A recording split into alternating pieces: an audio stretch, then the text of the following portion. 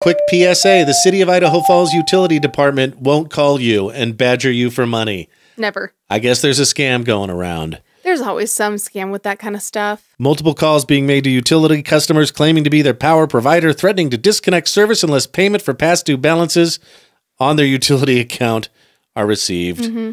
I hate to hear about these scams because I'm very scam aware. Mm-hmm. I haven't fallen for one yet. Once, like 7 years ago, I did click an email link, a phishing link at work. And I was like, I think that's the only thing I've ever done. Right. But I know, okay. I don't open any of my emails, so I'm safe. With the INL data breach, I do know one woman who got scammed. Oh, no. They got some data and then got her to transfer some money. So that's who I feel bad for, are the grandmas. Right. Yeah. The people who don't know about what they're doing to try to steal your money from you. Right. You know, we're talking about how if you don't watch Bluey now, you're going to be old and out of touch in 20 years. Mm-hmm. You know, but we grew up with email and know how to use it and know what to look for and know what looks wrong. Right. Like one thing I'm seeing a lot on Facebook groups now, either the admins aren't paying attention or something, but we're going to bless 5 families with $100 Texas Roadhouse gift cards or just something ridiculous. Sometimes they don't even say what they're blessing you with. Right, right. And we kind of covered this in a previous episode when we talked about some of these accounts are just trying to get engagement and interaction and likes so that they can then sell their account to an actual scammer. Mm-hmm. So it's hard to know what a scam, like, especially if you're, 80, it's hard to know what a scam is. Yeah, if you're media illiterate.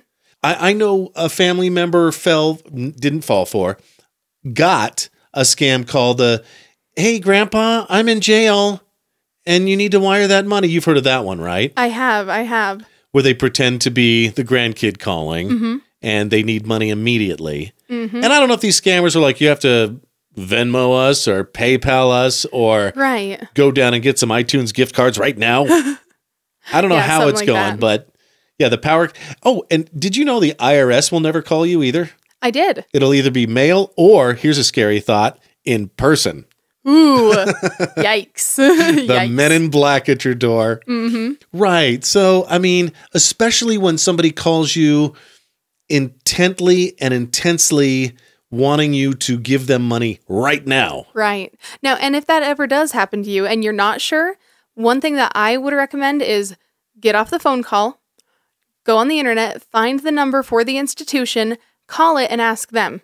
Yes, exactly. Mm-hmm. Yeah. You don't have to.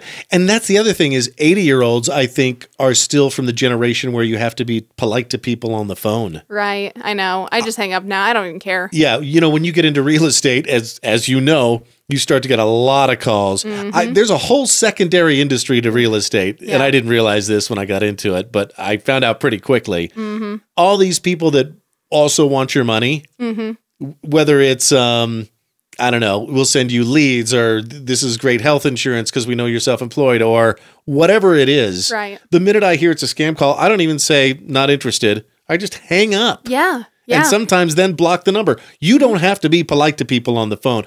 Let me rephrase. You don't have to be polite to people you don't know. Right. On the phone. No. Yeah. I mean, technically, you don't have to be polite to anyone, but then you probably won't have any friends, so that's a bummer for you. And here's a call back to a previous episode as well.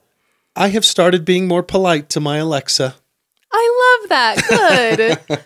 Maybe she won't slaughter you during the robot uprising now. Maybe. Yeah. I tried it once. When I say I've started, I tried it once. I did a please and thank you, and it was actually quite nice because when I said thank you, I think she said my pleasure or you're welcome or something like that. That's nice. See, that's the thing. I hated that I couldn't say thank you to my robot servant without her trying to do something else for me.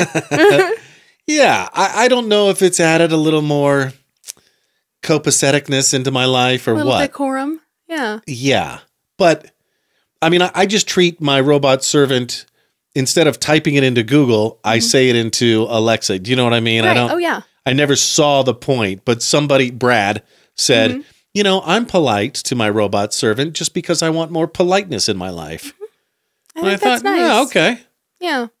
I usually reserve that for humans. We'll see. We'll see if I continue to do that. I'm no saint. I mean, every time I bump into a chair, I say sorry. You do? Oh, come on. Everyone does that.